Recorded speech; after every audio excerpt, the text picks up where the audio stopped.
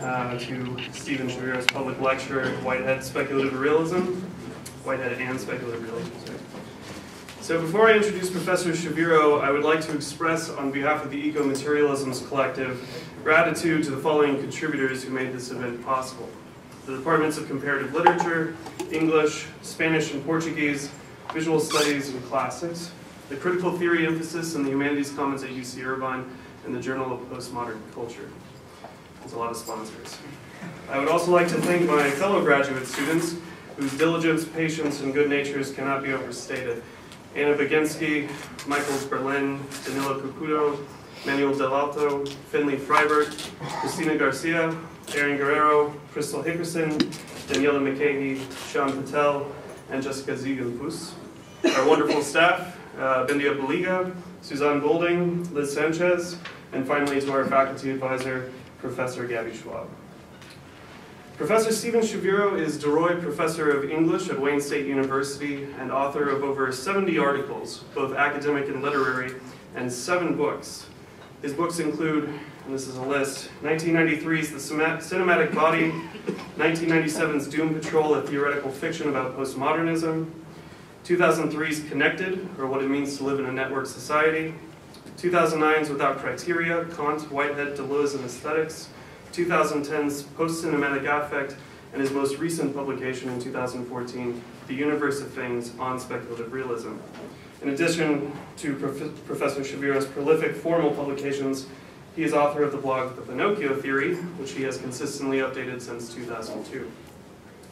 Alexander Galloway, who will be delivering the keynote at this year's Comparative Literature Graduate Conference in March, has said that with The Universe of Things, Stephen Shaviro confirms his status as one of the most interesting speculative realist authors, and that in a philosophical field littered with mines and booby traps, characterized by antagonisms and growing factionalism, Shaviro managed to produce a very lively book filled with equitable and generous readings of the field. Graham Harman, one of the original thinkers in speculative realism, has said of Shaviro that he's long been the most dignified and helpful of speculative realism's critics. The UC Irvine Eco-Materialisms Collective is a graduate student organized research group operating for the 2014 to 2015 academic year. The graduate and faculty members of the EMC represent 9 departments across the School of Humanities, Social Sciences, and Arts.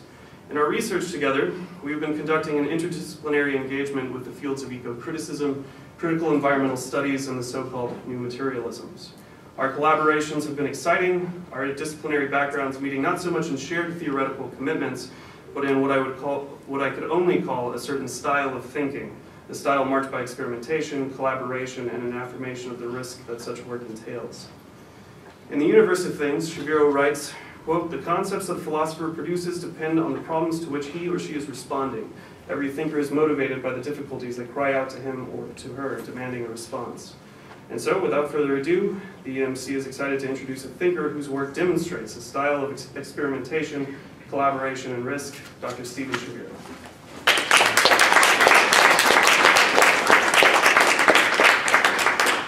Okay. Thanks, James, and thank you, everybody, for coming here. You don't know how, if you haven't spent winters in the upper Midwest, you can't know how gratifying it is to be able to come out to Southern California in January. So I've been enjoying I got here yesterday. When I left my home in Detroit, it was 10 degrees Fahrenheit.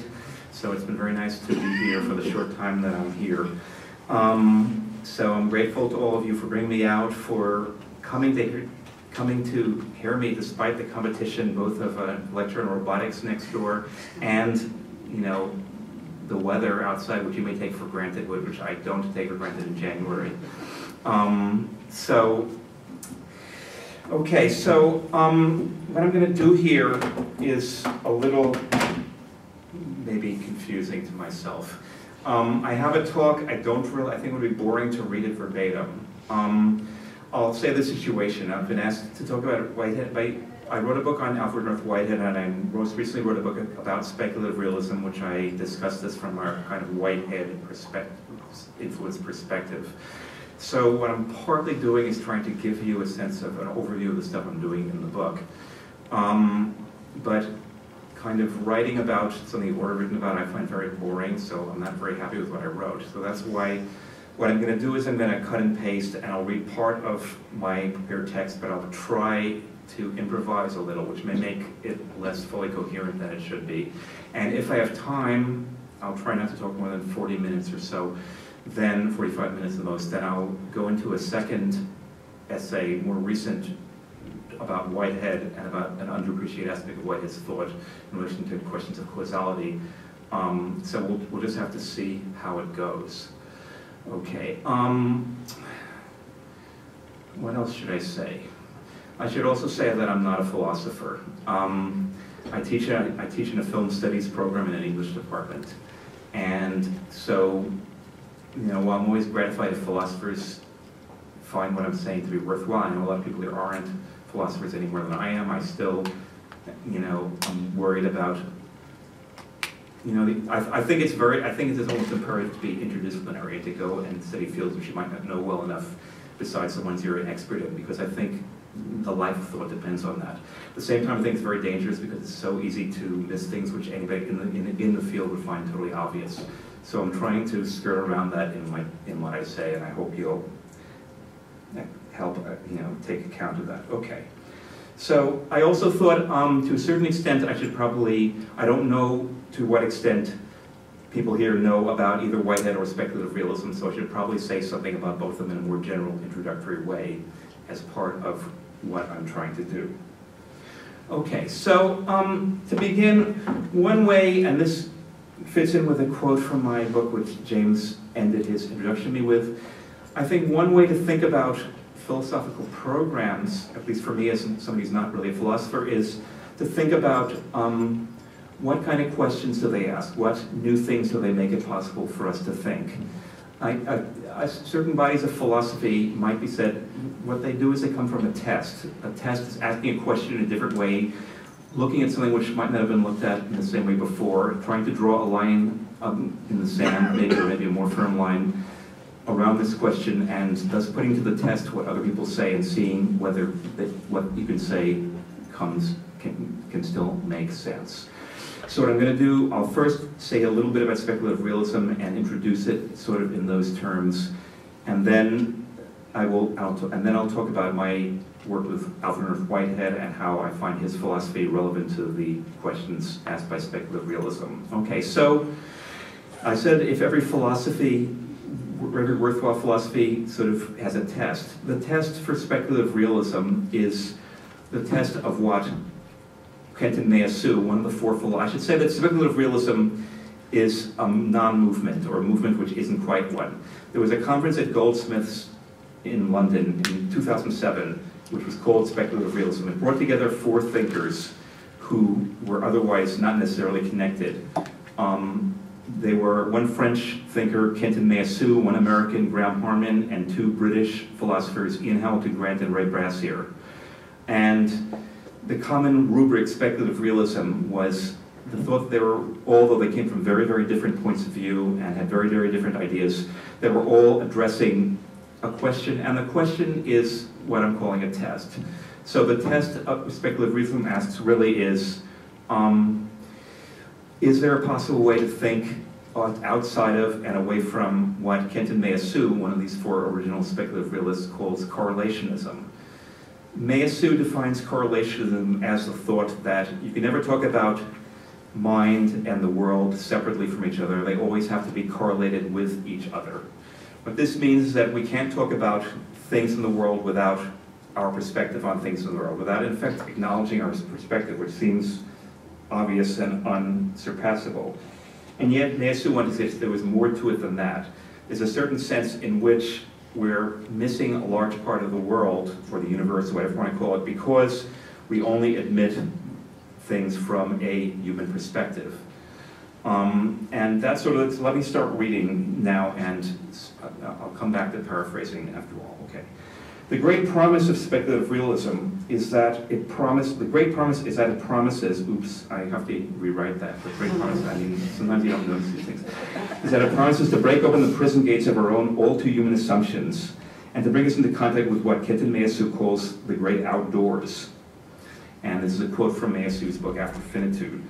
the absolute outside of pre-critical thinkers. Excuse me. That outside, which was not relative to us, and which was given as indifferent to its own givenness to be what it is, existing in itself, regardless of whether we are thinking of it or not. That outside which thought could explore with a legitimate feeling of being on foreign territory, of being entirely elsewhere. Okay, that's a dense thing which needs some unpacking. Speculative realism endeavors to move beyond the framework of the merely human. It wants to get away from kind of anthropocentric habits of thought, even though, because we're human beings, we can't avoid, to some extent, being anthropocentric. Yeah. Can you move the mic away a little bit? Okay, sorry. Speaking. Okay, sorry, okay. Is this better? Yeah, okay. As Eugene Thacker puts it, who was not one of the original four speculative realist thinkers, but has joined their number, Eugene Thacker puts it, it's not enough just to consider the world in itself in contradistinction to the world for us. That just reproduces the old binaries of subject and object and of mind and matter. Mind, human culture is the world for us, and the world in itself is what's left over from that, what's merely passive and inert and natural instead of cultural or whatever. And there's a lot of people in the last 20, 30 years who wanted to question these binaries, not only the speculative realists, but also people, say, like Bruno Latour, who, if you look at his book, We Have Never Been Modern. Thacker says we must actively seek to approach the world without us, which he distinguishes from the world in itself. The world insofar as it is not given to us, and that subsists following the subtraction of the human from the world. There's a certain sense that even when scientists look at the world as it is in itself, we're still looking at the world insofar as it exists for us, as it's oriented towards us. Many philosophers, the most important philosophers for the last several hundred years, starting with Kant in the 18th century and notably including phenomenology in the 20th century, say in effect, as phenomenology says explicitly, the world is given to us. What's given to us is something outside us. It's an anti-solipsistic thought, but it's still, there's this, what Nasu calls a correlation. The world is given to us. We apprehend the world through its givenness, through the fact that through some act of primordial generosity, it's given to us, it's for us in a certain way, even though it's apart from us. And it's very hard to eliminate that aspect of putting ourselves at the center of the story.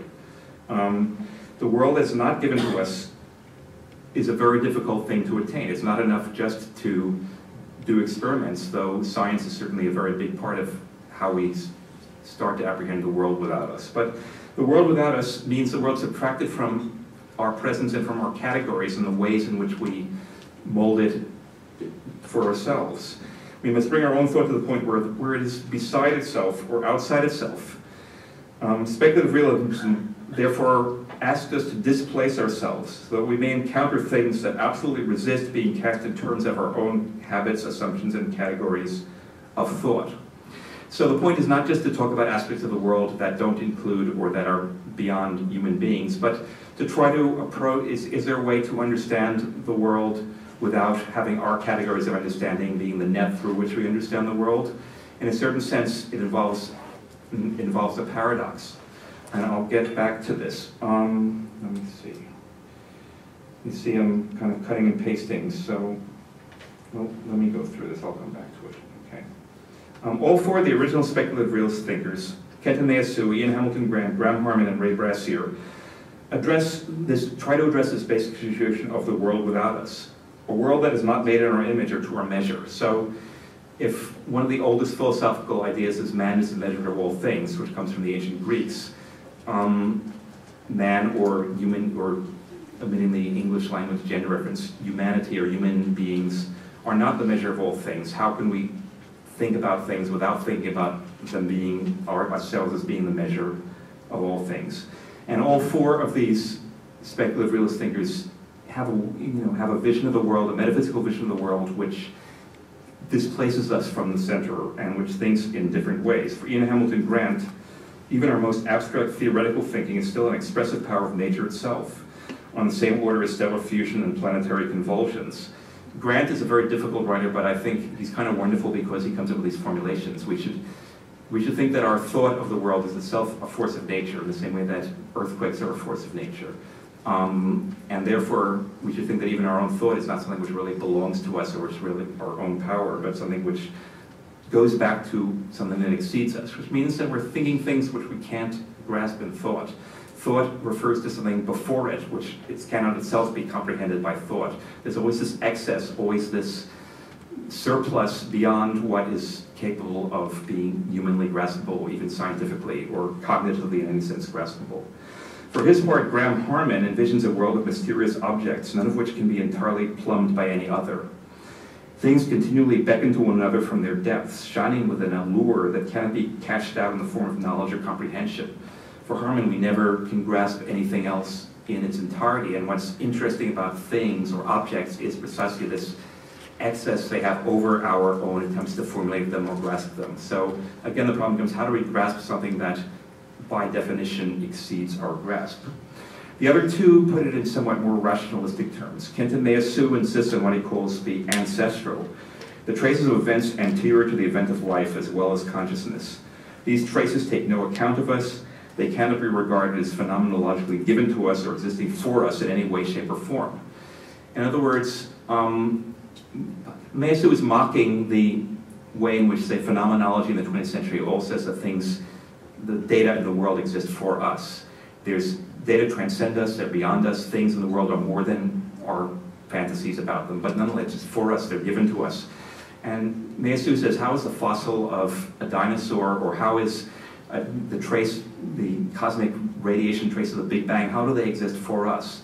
They come from a world where there is no for us. I mean, we're saying they exist for us, but he's saying this is a matter of talk which doesn't really work. They exist for us as being without us, but they don't really. He's saying that this existing for us runs into a paradox, that the world beyond us exceeds us in any possible way, any way we can grasp. Ray Brassier looks at the future, not the past. He reminds us that human thought, no matter how grandiose or transcendental it conceives itself to be, is nonetheless bound to physical embodiment and hence to mortality. It'll someday come to an end. And I can't resist reading this paragraph out loud because it's so wonderful.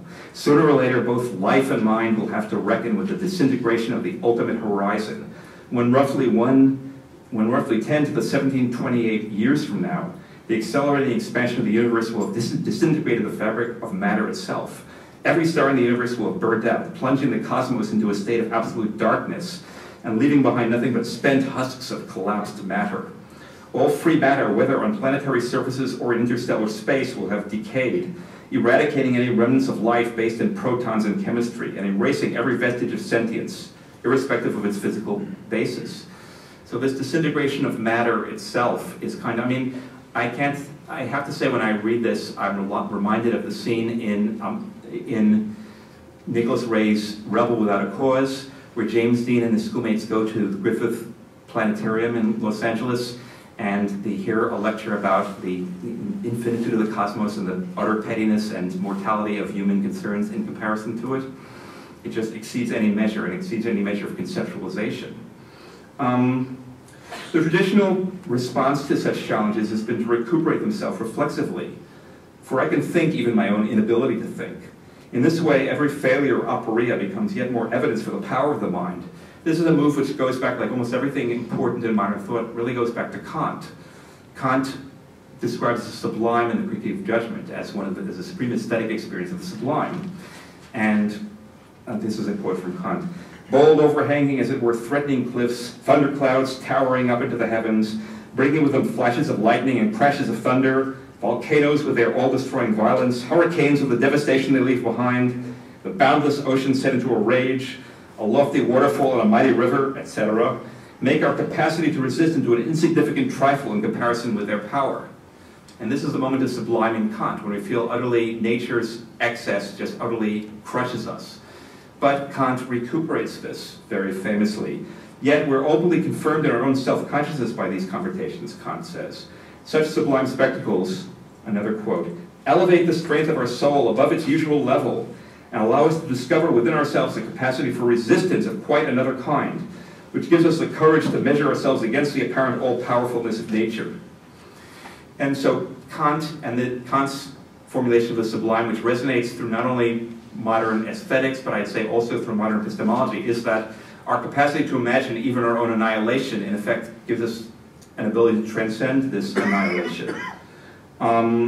So this is something which gets played out again and again in Western thought since Kant, and it's what Meillassoux is critiquing when he calls it the correlationist circle. Now, how does this work? I mean, from a strictly logical point of view, the key correlationist assertion that I cannot think or speak of something without thereby turning into a correlate of my thought is undoubtedly a sophism. So I mean, it's sort of like, for Meillassoux, this goes beyond, in the history of Western philosophy, it goes before Kant, it goes to George Berkeley, who basically says things only exist in the mind, because if you think of something, therefore you're thinking of it. If you stop thinking of it, in fact, Berkeley says it'll cease to exist. And that's obviously absurd, since we all assume that things will still exist even when we go to sleep, you know, or get knocked unconscious. But Berkeley says God's thinking of things. In other words, things only exist as ideas, and without existing, they can't exist outside of existing as ideas. Now, in that form, it's obviously a sophism. It's obviously wrong. You can think of something as being independent of yourself, but the question is, how do we recuperate it in our thought by saying we're thinking of it as being independent of us? We're still, it's like on a meta level. We can think of things that absolutely contradict our own existence. I can think of the world after I'm dead, but I'm still have the power of thinking of the world after I'm dead, and that's still my power. So there's a kind of performative contradiction. If I talk about being dead, or I talk about the insignificance of my own point of view, I'm still expressing it from my own point of view. I'm saying one thing, performing something else. And this performative contradiction is sort of inescapable. In other words, once I've accepted the phenomenological principle, I mean that all consciousness is conscious of something, I'm no longer able to separate things from my perception of them. I know that they exist beyond my perception of them, only perceiving them partially, and yet the way I address them means I'm trapped in thinking of them in terms of my own thinking of them. Okay, so that's sort of the dilemma to which speculative realism points. And all the speculative realists, in their very different ways, try to overcome this dilemma, understanding that it's a performative dilemma, that it's easy to refute correlationism, that things exist only as correlates of my thought of them. It's easy to refute it logically, but it's much more difficult to refute it performatively, since performatively, even if I say it's, even if it's disavowed, I'm still in effect on a meta level recuperating it in this kind of ultimately Kantian move. So that's why it's not just simple to say, well, I mean, it's one thing to say, of course, it's like in the 18th century, Berkeley's idealism, Dr. Samuel Johnson said it was ridiculous, which it was. And Johnson claimed, I refuted thus, and he kicked a rock. And, you know, his point was that my foot hurts when I kick the rock. The rock is solid, it's an obstruction, it's really there, and so it's ridiculous to say the rock is just an idea. Now, of course, Johnson is right and Berkeley is wrong, but Johnson's refutation doesn't really work, because Berkeley just used to say, well, the pain is also your idea of your foot after it hits the rock. It just moves it up to a meta level. It doesn't really contradict it or refute it at all. So it's harder, even though there's certain things which are totally ridiculous, but it's very hard to refute them if you actually think of how you can do this. It leads to these strange mental contortions. And that's what speculative realism takes as its bread and butter. The realism part is the insistence that the world exists apart from our conceptualizations of it.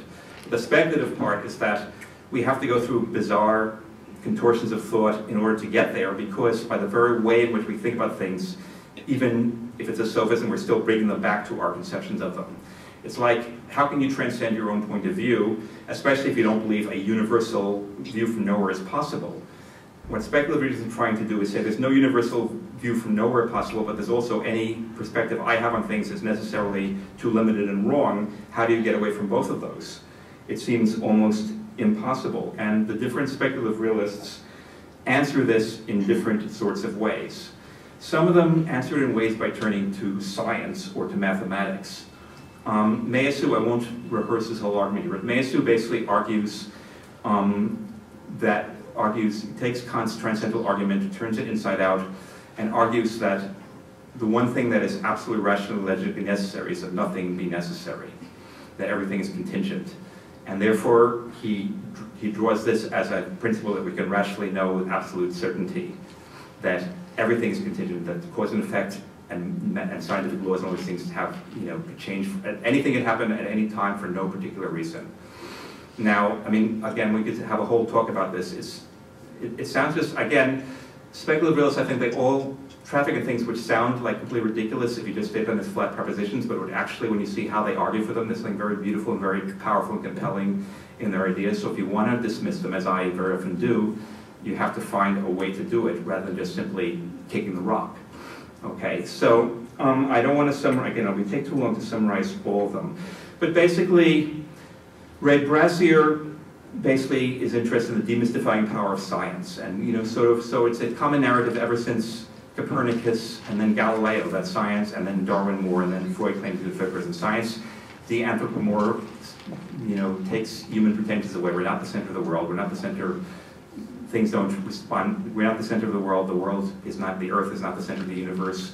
You know, then and you get Galilean science and then Newton and these universal laws, and everything is mechanism, aside perhaps from mind. Then you get to Darwin, and you get, you know, we're evolved, we're animals, we're related to these other beings, we evolved from them, so human beings don't have any special privilege. Now, partly with Freud, but now more with cognitive science, we're learning more about the way our minds work, and that our minds are material objects, and that they function in many ways which we're not aware of, and that our own perception about who and what we are may well be dubious. And so Brassier sees this as a continual process of demystification, which science performs and which has to be pushed to an ultimate point, which is, the ultimate point is a kind of weird combination of nihilism and rationalism. The nihilism comes from the fact that all our self-congratulatory things about ourselves are fictions, which can be disqualified. The real rationalist part of the fact is that it's through the rational methods of science that we're able to be aware of this. And so anyway, that's one end. The other two, Grant and Harman, have very different solutions. And their solutions, you might say, are more aesthetic instead of rational or scientific. But once again, all these thinkers are responding to this performative contradiction in trying to get away from anthropocentric or points of view. Grant agrees with Brassier that our conceptions of things are always different from the things themselves, but he doesn't think that scientific representation can reduce this distinction the way Brassier does. Grant instead breaks down the very dichotomy between my limited correlational conceptions of things and the things themselves. For the things, my conceptions as well as things themselves are finite products of nature's own boundless productivity. Conceptions, like objects, are never adequate to the forces that impel them, but conceptions and objects alike are nonetheless products of these impelling forces. My very cognitive performance or conceptual production, however inadequate and wrong it is itself derived from the excess that it's unable to contain or represent. So Grant goes back to Kant's moment of the sublime and inverts it in a way that we don't have our mental power over it, but we recognize that we belong to it even as it exceeds us and crushes us. Harman does it somewhat differently. Harman says the real is something that cannot be known, only loved. We can never actually know things apart from our own frameworks, but what we can do is be always aware of the inadequacy of our own frameworks and find the kind of a weird aesthetic attraction of things to us as the point at which they are beckoning to us from across a void which we can never cover. So Harman says that we only have an indirect and elusive access to things, or objects as he prefers to say. We never know a thing entirely. We may not even know ourselves entirely insofar as we ourselves are equally mysterious things, mysterious entities. The universe is composed of these mysteries which can never be fully resolved because you can never get to the point of view of something else. We're always stuck within our own limited perspective, and we can thrust beyond this more through aesthetic means than through cognitive or knowledge-based ones.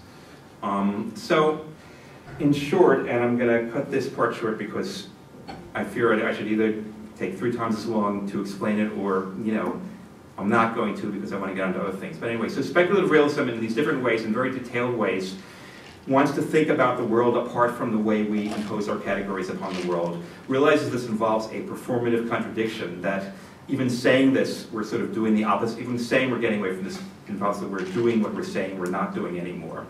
That the only way to solve this is through very kinds of weird, self-reflexive or self-deconstructive movements in which we have to both assert and discredit our assertions at the same time.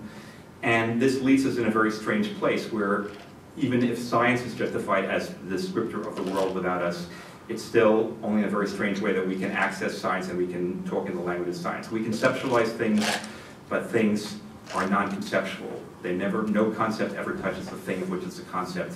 And we have to use some kind of strange contortion of thought in order to get at that aspect of the real which we are unable to conceptualize. Okay, so that is the test which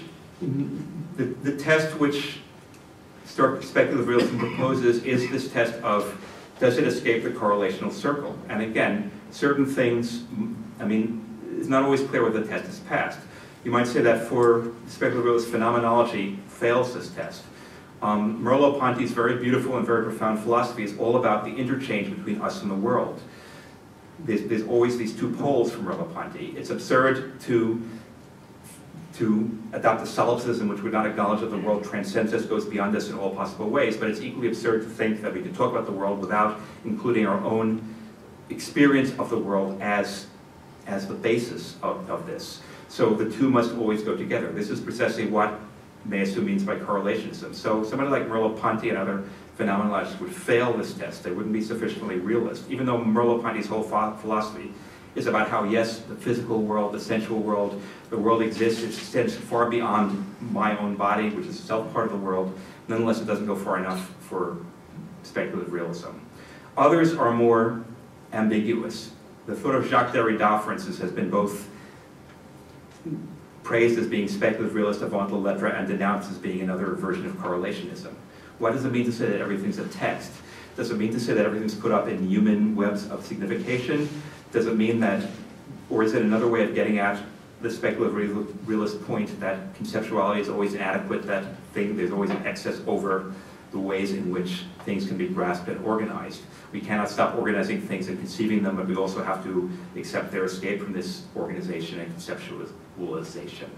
So it's ambiguous whether Derrida passes or fails the test. And people have argued about this. The argument has particularly come up recently in Derrida's discussion of the animal and the question of whether he really gets to animals or whether it still remains within the human framework. Okay, now this brings me to Alfred North Whitehead. So Whitehead was a philosopher. His dates are 1861 to 1947. He had different bodies of work. His early work was in mathematics, where he collaborated with his famous student Bertrand Russell. His later work, his metaphysical, is very different from that. It was made after he came to Harvard. He left Britain and came to Harvard in 1924, when he was in his 60s.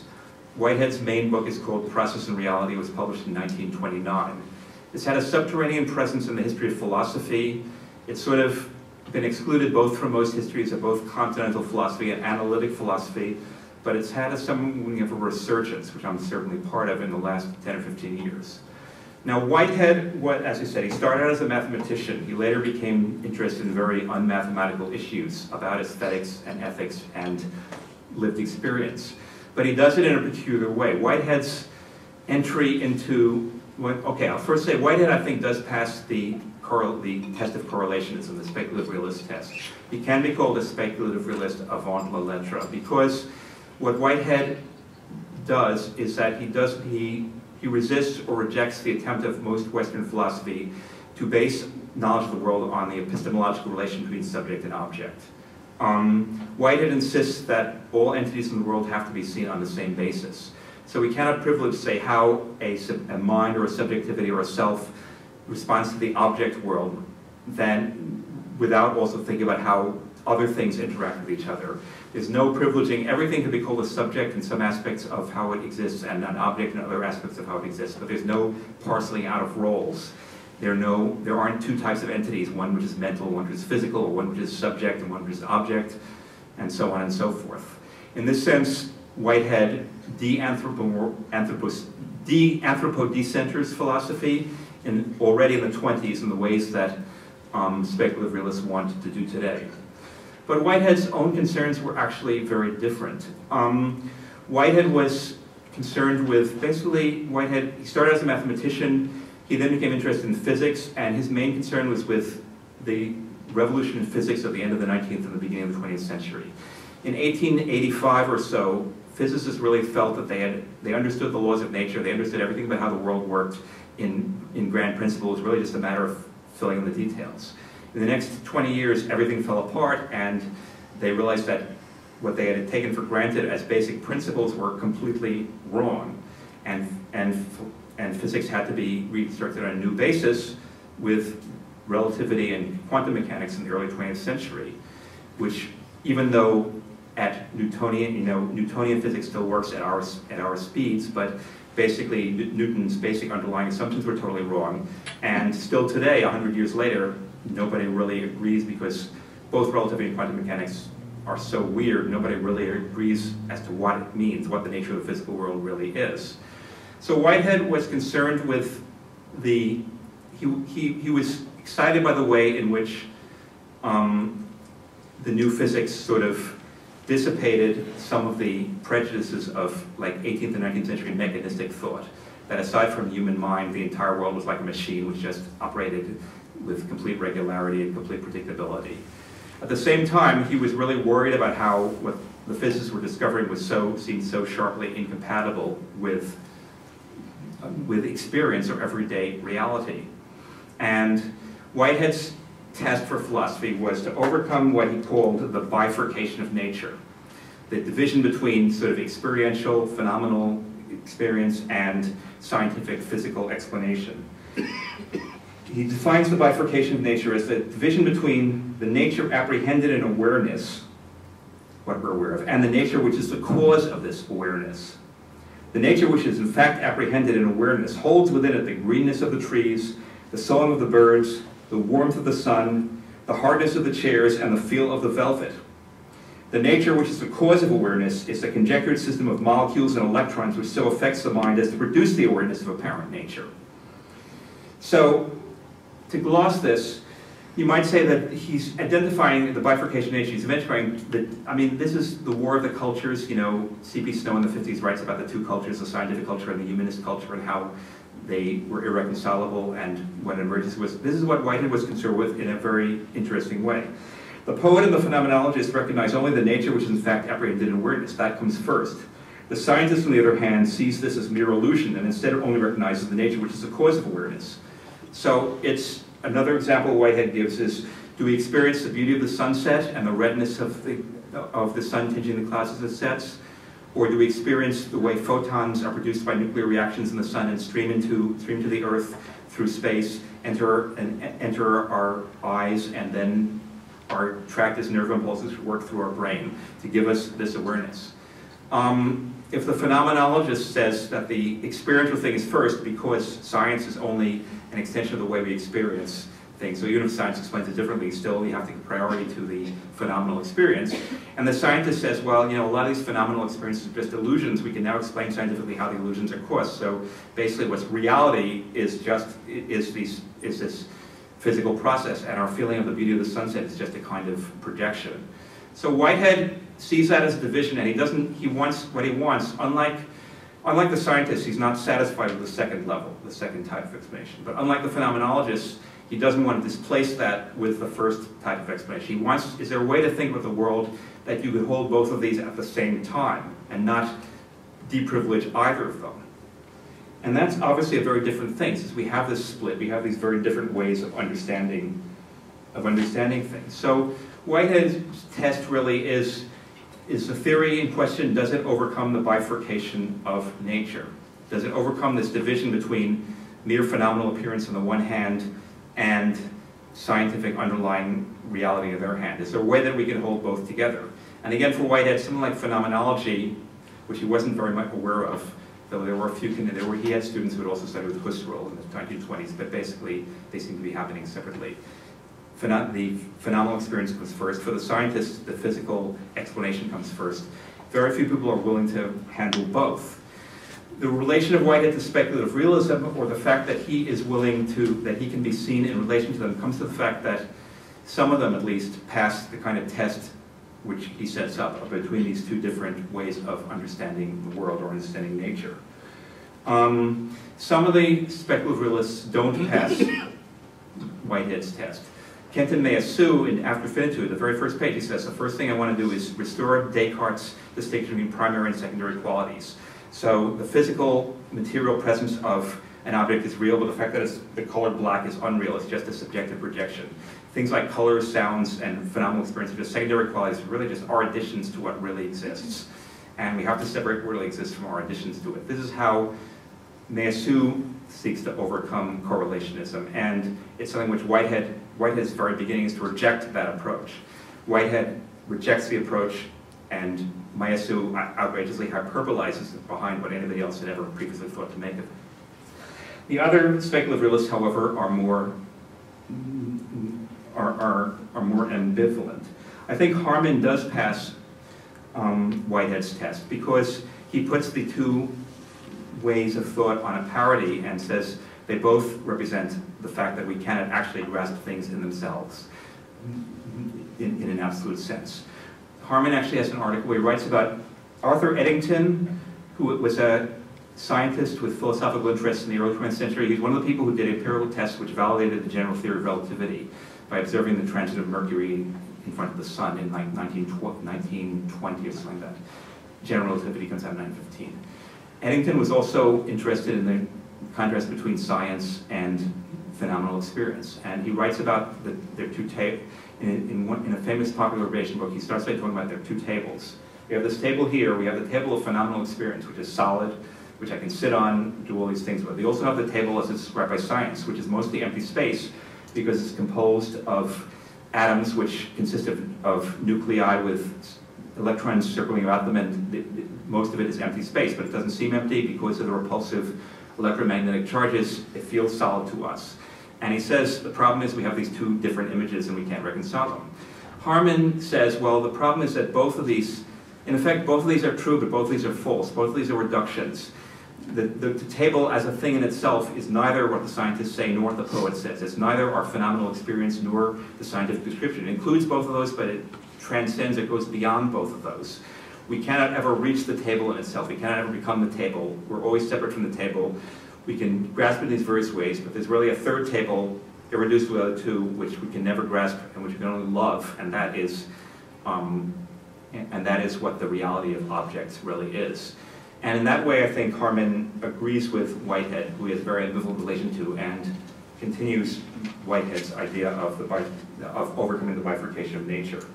I think Ian Hamilton Grant, who I mentioned before, who always sees nature as transcending our ability to think it, but rather than opposing our thought to, say, physical processes, which would think that both my thinking of the world and the volcano erupting are expressions of this kind of natural regenerative force which is always active and which is the underlying driving force of reality. Therefore, again, there's not a problem between the two sides because they both have their place within this larger scheme. So Meillassoux, of the speculative realist, Meillassoux fails Whitehead's test. Grant and Harman pass it. Meillassoux fails, they pass.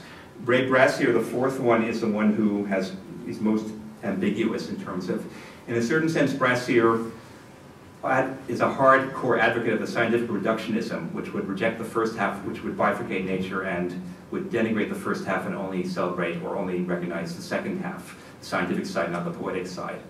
However, Brassier's scientism is not really simplistic. He doesn't think we can do without the phenomenal or the phenomenological or poetic side, even though he sort of runs it down and often criticizes it. Brassier again is drawing on the American analytic philosopher Wilfrid Sellars, who is a kind of 20th century rewriting of Kant, would be the best way to put it. Sellars distinguishes between two images of man: the manifest image, which is our own self-understanding, and the scientific image, which is what science reveals. We understand we have certain emotions and certain feelings and certain desires. Science looks at how our neurons operate and how all these forms of computation are going on unconsciously in our mind and projecting sort of very reductive reports of this, which is what our consciousness consists in. So, but Brassier's not saying we should get rid of this manifest image, this kind of common sense image, this folk image, as is sometimes pejoratively called by philosophers, and only have this true scientific image. Because he says, why would we want the scientific image if we didn't have this manifest image? In other words, Nietzsche says, well, Brassier's engaging with Nietzsche, just to bring in yet another name, I'm sorry. So Nietzsche says that basically everything we believe is an illusion which we're projecting, that reality doesn't correspond to our illusions. Therefore, we can never attain reality. This is very simplistic. And therefore, we should celebrate illusion, celebrate falsity, celebrate our own fantasies, in effect, or our own will to power. Brassier says, no, science actually does allow us to overcome this kind of solipsistic trap of only thinking of things in our own framework. However, we never get there. It's an asymptotic process. Other trends in philosophy of science have also said this, but Brassier puts it in a new kind of context. So we know that we will eventually die, that eventually humanity will be exterminated, that eventually there'll be no matter left in the universe because everything will be broken down into a soup of subatomic particles, that everything therefore is finite and doomed to death, and that we're, in effect, Brassier says we're already dead because this is the horizon of our thought. And yet, Brassier says, nonetheless, we still retain the need to make this approach to this horrible disillusioning truth. We want to get closer to this disillusioning truth. We need to approach it. And to that extent, the first side of the bifurcation is not completely obliterated for Brassier. So I don't think Brassier likes Whitehead very much, and he wouldn't accept being part of the test that that Whitehead proposes, but he nonetheless isn't completely apart from it, precisely because he's dealing with these questions, which I said, this performative contradiction of what it means to talk about the world apart from the way we think about the world, to think about the world apart from how we think about it, to undo our own thought of the world in order to grasp the world outside of our own thought, that the contradiction it necessarily involves. To that extent, even though I would still drag him screaming and kicking back into the Whiteheadian framework which he resists. Okay, I don't know, I didn't get to the second essay. I think at this point it would be too long, so maybe I should just stop there and ask for questions. I hope that made sense to people to some extent.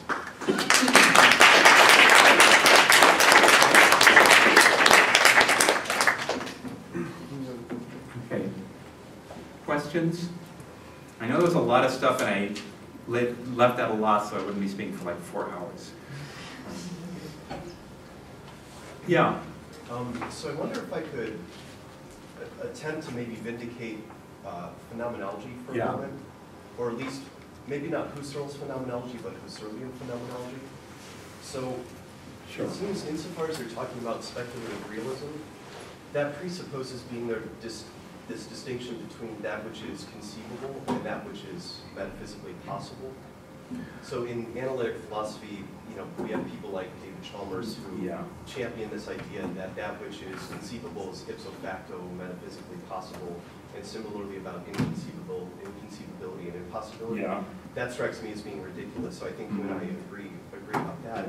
But then I wonder from the perspective of Husserl, so Husserl gives us a formal ontology of categories that are supposed to apply to the 3 different material ontological regions that he uses: nature, spirit, and consciousness.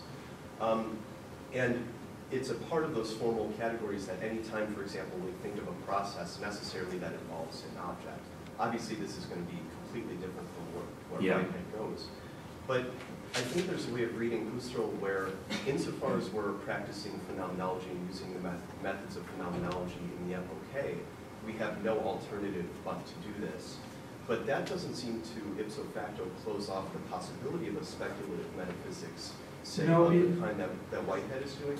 And just the final point, interestingly, if we look specifically at Husserl's analysis of time consciousness and how that develops from 1909 onward, he ends up talking about this flow, and he says that even speaking about it in terms of a flow is itself misleading or absurd, or it's a scandal that there is such a flow because it's a process that's not supposed to have an object, and yet Husserl himself is speaking about it. This resembles already the notion of becoming that Whitehead will develop later, which is not temporal. It's the ground of anything which is temporal. So I wonder if that's a way of possibly vindicating this. For me, it isn't a matter of, in absolute terms. The problem is there's always a polemic here. I say that each philosophy offers a test, and you say some philosophies other philosophies might pass the test and some might fail the test. And it's pretty clear that at least as Meillassoux defines correlations, and that phenomenology in general is a prime example of what he's trying to get away from. That doesn't mean that there aren't other useful ways to work with a given author or a given text or a given body of thought. What I would point to in this respect is the way in which, of the 4 original speculative realists, Harman is the one who's really coming out of phenomenology and is grounding is in Husserl and Heidegger. And he refers to them all the time, but he's radically revising them. You might think of also the way that Derrida's earliest philosophy is based on the kind of deconstruction of Husserl. And so, I mean, there's a polemical aspect to this which I don't think can be avoided. There's in that, you know, they're drawing distinctions saying we have to stop thinking this way and think another way instead. And to a certain extent, you have to dramatize that to show what's new and what's makes you think differently in a new body of thought. But at the same time, of course, there are many ways. I mean, well, any text which is really interesting and deep, you know, has many ambiguities. I mean, I myself find this with Kant. I'm always referring, in working on Whitehead and Speculative Realism, I'm always reverting back to Kant and seeing various dilemmas and various things going on in Kant that, you know, some people in the speculative realism groups really, you know, can't stand this. They say, you know, Kant's the enemy, Kant's the ultra-correlationist. And yeah, he is, but Kant's thought is where all these contradictions come up, and you have to go over that territory to renegotiate it. So I'm not personally very drawn to Husserl, but that's just something about me. But I wouldn't disagree that these different texts are and I give Harman and Derrida as examples, are ways in which these questions could be run through Husserl. It's really just a question of, again, which distinctions you want to draw and which texts you're going to make. I mean, there's always a kind of thing, you know, well now, I mean, every philosopher from the ancient Greece to the present has declared, now everybody's been wrong until now, and now I've discovered the truth of everything. And obviously, you know, one way is to be cynical and say, you know, philosophy is all bullshit, we just forget about it. But if you find it valuable anyway, then you have to, you know, find what elements you can work in. So that's my circumlocucious answer. I'm not particularly interested in working with Husserl, but if you are, that's fine, and I think there are things you can do. I mean, so that's the way I put it. I hope that seems an adequate answer. Yeah, way back there. Thank you for your talk. Correct me if I'm wrong. The motif that kept repeating itself towards your talk was the locution, passing a test or failing a test. Yeah. So if you could locate what the term means within your broader scheme of things, whether the scheme of things be ontological or epistemological. Yeah. Who's the examiner? Who's the examinee? And what is a test without some imprimatur of some kind or another? Yeah. And what normativity is intended here, either of the cogito kind or the primordial kind. So I would like you to say more about the whole modality of something. So yeah. Is nature testing us? Well, I suppose it is. I mean, in a Darwinian sense, we're being tested, you know, on whether we survive or get killed. I mean, you know, in specific philosophical terms, I mean, it is a gesture, as I said, of separation, of saying we go this way, we don't go that way. And you sort of, I don't know, is it I didn't say as much as I could have about Whitehead. Isabel Stengers, the Belgian philosopher, wrote a very important book on Whitehead, Thinking with Whitehead, and she tries to characterize Whitehead's thought, and she has a lot of, you know, various ways of thinking. So one way she characterizes Whitehead's thought is as follows. It's an old Hasidic story about a student who comes to a rabbi and says, "Oh, Rabbi, I don't know what to think. Rabbi A says that blah, blah, blah, blah, blah, blah." And the rabbi says, "Yes, he has a point." And then the student says, "But Rabbi B says the opposite. He says da, da, da, da, da, da." And the rabbi says, "Yes, he has a point." And then the student says, "But Rabbi A and Rabbi B can't both be correct." And the rabbi says, "Yes, you have a point." So, I mean, I think the point of the story is that there's some way where you have to make the decision between A and B. There are other times where you want to be able to have that suspension where you entertain both of them. And the test pertains to when you're practicing the one you have to make a distinction. But it may be a good idea to postpone that as long as possible. I don't know if that answers, but yeah. Okay, let me start maybe by pulling your leg a little bit. I thought Samuel Johnson kicked a chair or a table. I thought it was a rock. But I'm not sure. Yeah. I think it's I'm not sure either. I'm distinction. not an 18th century expert. Because it's London and the coffee houses or nature. Anyway, I think it was a rock in the street, not in nature. So in the street outside the coffee house. So I have two sets of points, slightly less facetious anyway.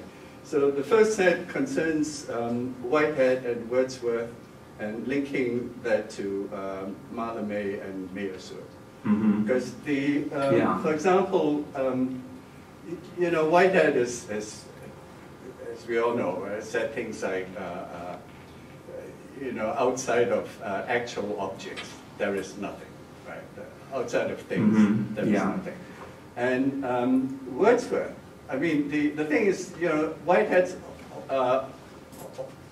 organicism doesn't make him a tree-hugging philosopher, right? Nor is Wordsworth that.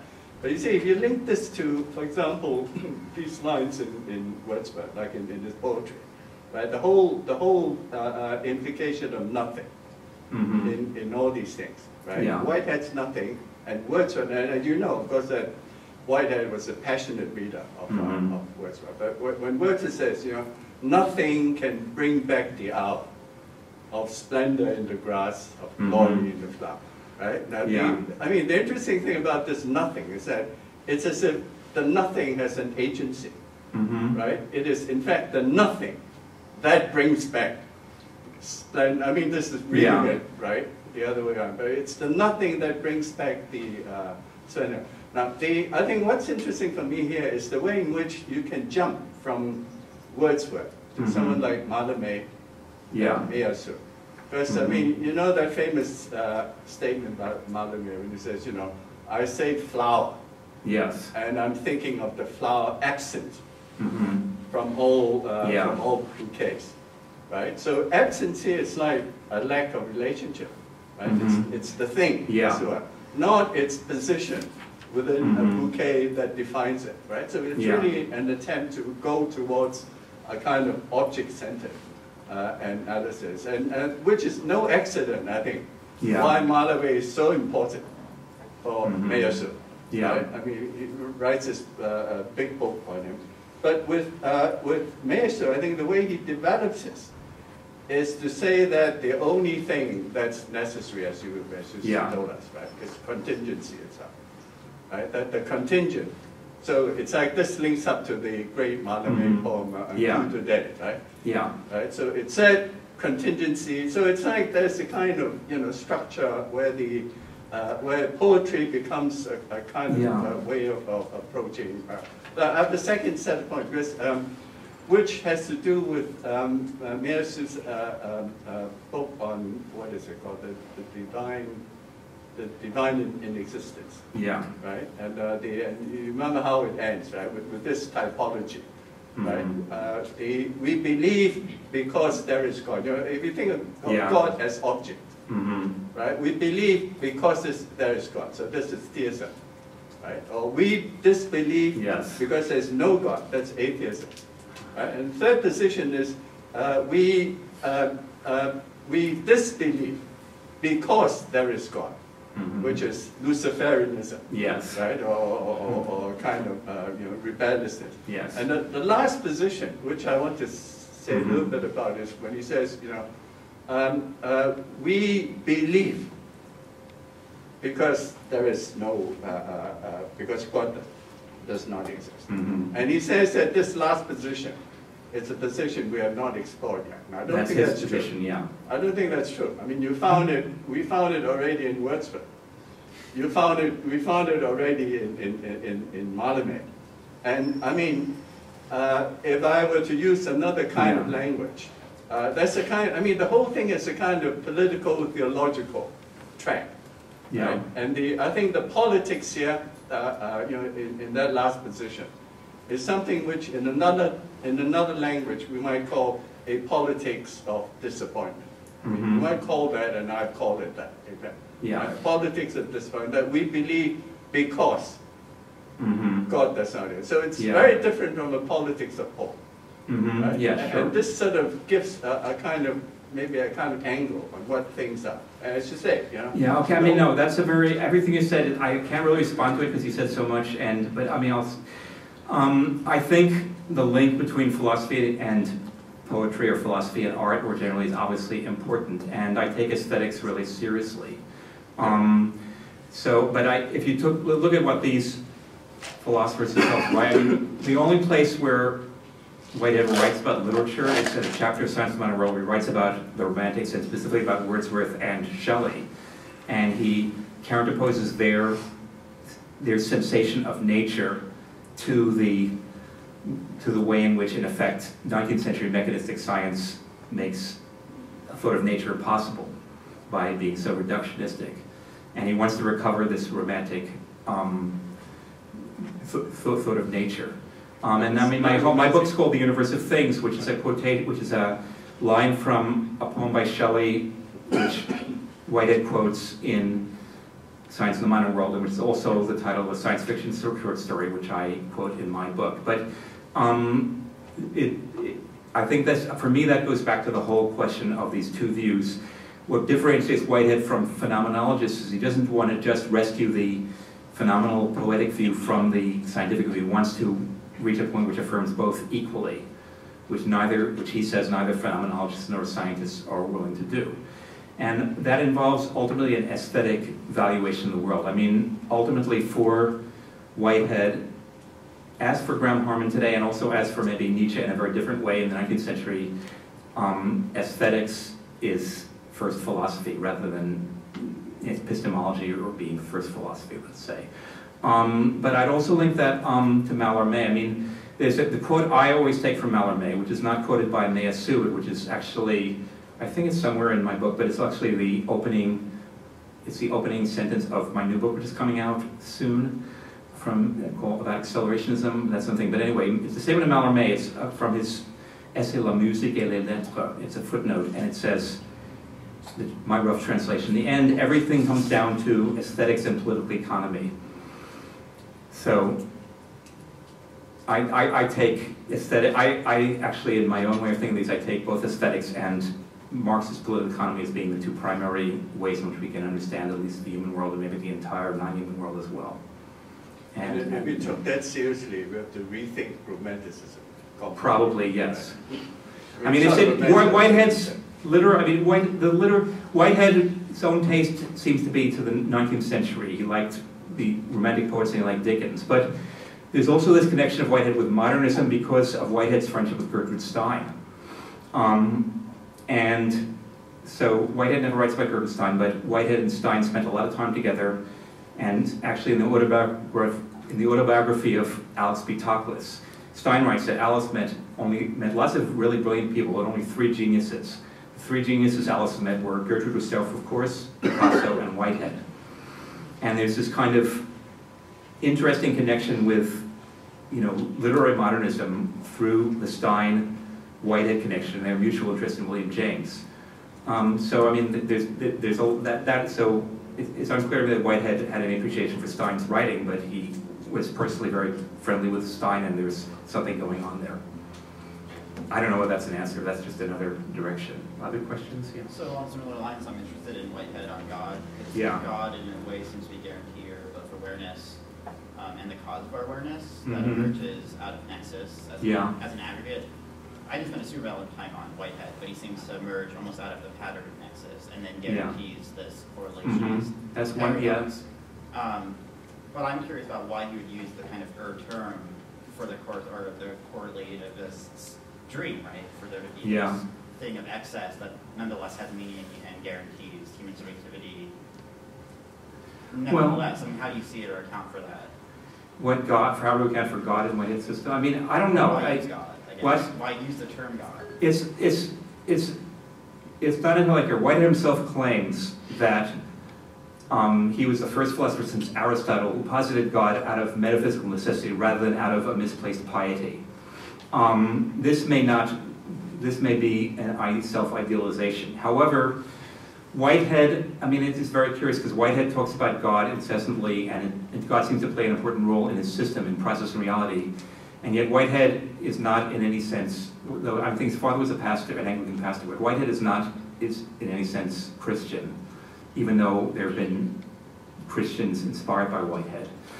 And some people have just tried to reread Whitehead without God, which I don't think is possible. Others have tried to, think of Whitehead in theological terms. So the process theology, which is very interesting stuff, which is centered at the Claremont School of Theology, not too far from here, has been upholding for 50 years the Whiteheadian tradition in theology. For me, I think that the only way to understand Whitehead's God, and this I haven't done, this is like future work I hope to do, is to think about Spinoza and Leibniz. Whitehead, if you read Present Reality, Whitehead refers incessantly to Locke and Hume. On almost every page he's talking about Locke and Hume. He only refers briefly and in passing to Spinoza and Leibniz, yet he says in those brief things that his philosophy is much closer to Spinoza and Leibniz than to anyone else. So if you think of the role of Spinoza and of God in both Spinoza's system and Leibniz's system, and he explicitly criticizes Leibniz's invocation of God, and he doesn't mention Spinoza's God, I think ultimately you have to understand Whitehead's God in relation to Spinoza's God and maybe also Leibniz's God. And that's another 50-minute talk to try to draw out, which I haven't written yet, so I'm not sure what I'd say, but that's something I'm interested in. So that's the best answer I can give. Yeah. Yeah, I was really struck in your discussion of Harmon and what you were calling Whitehead's test, the two tables of phenomena. Yeah. And the physical, that immediately calls to mind Plato's famous exposition of mimesis, because there are multiple, tables as well. And then what Harmon passes the test because there is only this type of table that can never really be grasped. Do you see this in a way as an attempt to get beyond ethnocentrism as kind of ultimately tipping from materialism into idealism at places? It could. I mean, that's an open question for me. I mean, I kind of think, and there's so many different ways of defining idealism, and some people, use it as the ultimate curse word. Other people, are willing to rehabilitate it. Ian Hamilton Grant is willing to say that what he's doing is a kind of idealism. But he says idealism just means that believing that ideas are physically real in the same way that volcanoes are physically real. Harmon tries to sidestep the question. He says he's not a materialist, and he tries to sidestep those debates by Harmon suggests both that materialism is reductionist because it's reducing all kinds of things to materiality, which is ill-conceived in an ill-conceived way. So I'm not sure what the answer is. I'd say that if these various strains of thought are succeeding, they're redistributing. So instead of having idealism versus materialism, they're redistributing. Yes, they're redistributing the terms in a new way, which I'm not sure we've all figured that Dave or I have figured out yet. But I mean, again, I'm a Marxist basically in terms of when it comes to the human sphere. So I'm susceptible to the tradition which sort of is always suspicious of idealism, though there's also, of course, Lenin saying that he prefers intelligent idealism to stupid materialism. But, I mean, I think maybe, there are other ways of negotiating this. I'm very interested, for instance, in the analytic philosopher Galen Strawson, who basically advocates for panpsychism, or the idea that mentality is an intrinsic principle of matter. And he says this is the true materialism, rather than reducing consciousness to and saying that it's kind of an illusion. So I mean, again, I don't have a simple answer to you because I think it's the tip of an iceberg. But I'm glad you raised the issue because I think that issue, if you really go through its ramifications, is very much at work here. Speculative realism would resist traditional materialism, both in saying that it's not, either saying that that's a reduction as much as any other, which is what Harmon would say, or even in Brassier's terms, saying that materialism, the real resists conceptualization, to the extent that materialism is still conceptualizing, it's still falling short of what it's trying to refer to. Yes? It seems to me that so much of the differentiations between the different theories hinges on the relationship to anthropocentrism. And I'm particularly interested in the relationship of anthropocentrism to the new materialisms. Yes. And when you talk about performative contradictions, I wondered, there's something like a circle. I think new materialisms were trying to get more and more radically away from anthropocentrism. Yes. But then with someone like Jane Bennett, they seem to come full circle again when she says,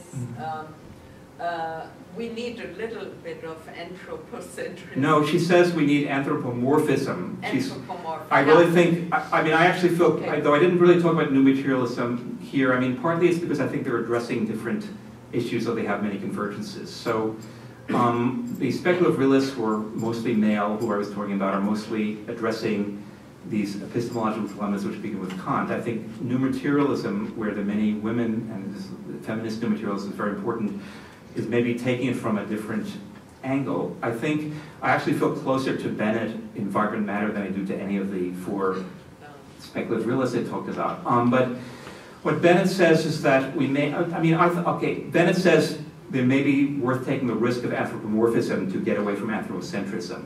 And I'll give a gloss on that, which I'm not sure she would endorse, but which seems to me to follow what he's saying, which is, it's sort of like, you know, I have a dog, I love my dog, okay, but does my dog love me?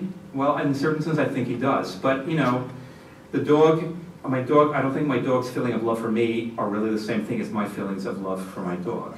Now, what does that mean? I mean, it's, Descartes didn't believe that dogs had souls, which for him meant that dogs were just mechanisms, and that if a dog was yelping in pain, that was no different than a door, you know, which wasn't oiled, creaking on its hinges. Very few people today would agree with Descartes. I mean, even shortly after Descartes, Leibniz said Descartes was ridiculous. Obviously, Leibniz says animals have souls. But I mean, the point is, it seems problematic to me, and here I agree with the new materialist, to sort of make such a division between human beings and other organic entities, maybe other entities, you know, certainly other living things, to say that we have this, you know, precious thing which nothing else has.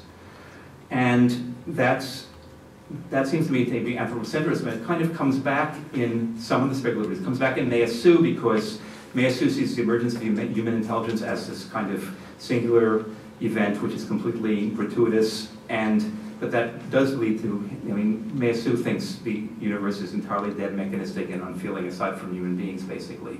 And Brassier also, because Brassier buys into Robert Brandam's distinction between sapience and sentience, or Brandam is always disparaging mere sentience and say, because we speak, we have language, we're sapient, not just sentient. We can give an act for reasons, and that puts it, I mean, again, that seems to be that we're a little too proud of ourselves and we're making our differences from animals much greater than they are. On the other hand, you don't want to say, I don't want to say that my dog is just like me. I think, and so what this comes down to, and this is where I think Mike Lawson Bennett is, it would be wrong to say only human beings have emotions, so my dog doesn't have any emotions. Whatever kind of animalistic things are going on in his little doggy brain, they aren't really emotions, we should just poo-poo them. On the other hand, I think it would be ridiculous to think that dogs have the same emotions that human beings do. I mean, there are different species. There have been a long, intimate relation to us. Dogs are very different from wolves, not so much genetically, but through both genetic changes and habits that have been acquired over thousands of years from their association with us. So dogs are symbiotic with us in a very important way, and therefore their emotions are related to our emotions in ways that, say, the emotions of a totally wild animal wouldn't be. But I think these animals have emotions. They don't have emotions which are quite the same as human emotions. So I wouldn't want to say that my dog's loyal to me or affection for me is the same thing as the way I love my dog. Because he has a canine emotions and I have human emotions, you know? And there obviously are differences. I just don't think we should be so proud of the differences that we put ourselves on a higher plane than everything else. And that's how I take it's anthropocentric to think only we have emotions. So to say that a dog has emotions might risk being anthropomorphic because, you know, we're not making this radical distinction anymore. But I think, again, we recognize I think dogs do have emotions, but they aren't necessarily the same as our emotions. That's my answer to that. And that's why I think it's important that Bennett's distinguishing between centrism and morphism. Other questions? Yeah. I was interested, I mean, I really appreciated your talk. Thanks. But the thing that struck me is that in terms of Whitehead's bifurcation of nature and the tests that you sort of outlined with each author, that with Brassier and Harman in particular, what sort of bridges or kind of allows for some kind of parity between the two is for Harman love and for Brassier desire. So I was just curious about how you see those things which we might consider not necessarily, you know, solely human affects to play a role in terms of how they try How love and desire work for, Yeah. for Whitehead or for? No, for Rossier and for Harlan, and how, how you see that. I kind of don't think that desire and love are strong points for either of them, Oh, okay. even though they're obviously there. So I don't have any good answer to that. I mean, I think in my adaptation of mostly Whitehead and Deleuze, I have thoughts about those in other types of contexts, but I'm not sure. I mean, see, Brassier, I mean, Harman's, I mean, if we're talking about their political positions, which I think might have more to do with desire and love, I mean, I don't know. Harman's politics, I don't trust or particularly like Harman's. I like Harman, but I don't particularly trust or like his politics. His recent book on Bruno Latour's politics, I think is a very good book in terms of drawing up what's happening in Latour, but it has these kinds of anti-leftist cliches which I would prefer to do without, which I think that contribute to Harman as well as to Latour. In terms of Brassier, my understanding is Brassier's a Marxist, but he's a Marxist in a very weird way because it has a very weird oblique relation to his ontology and epistemology. And I'm not sure I understand Brassier well enough to know how he works that out.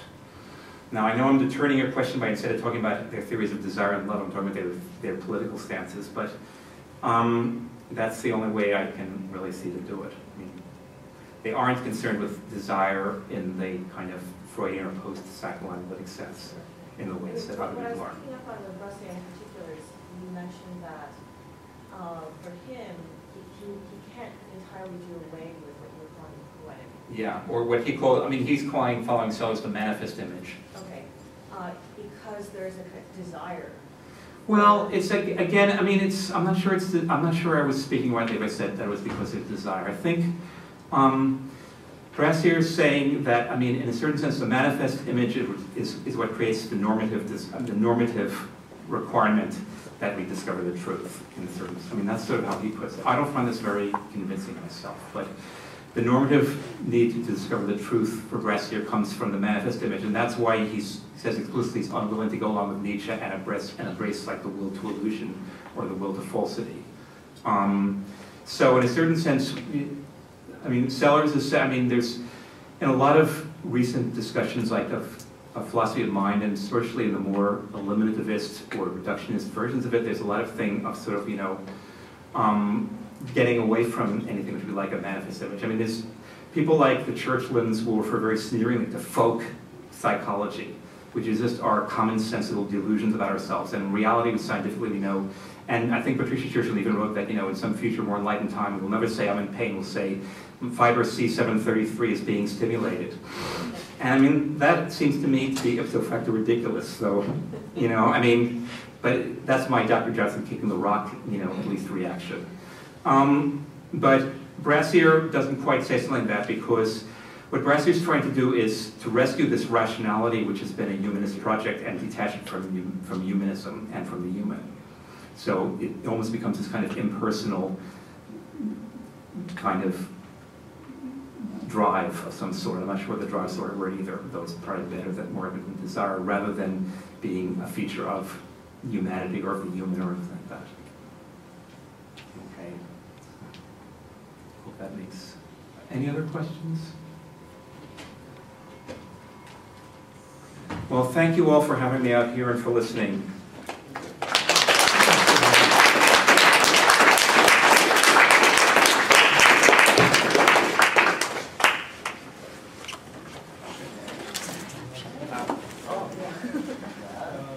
Thanks everybody for coming. You attended today.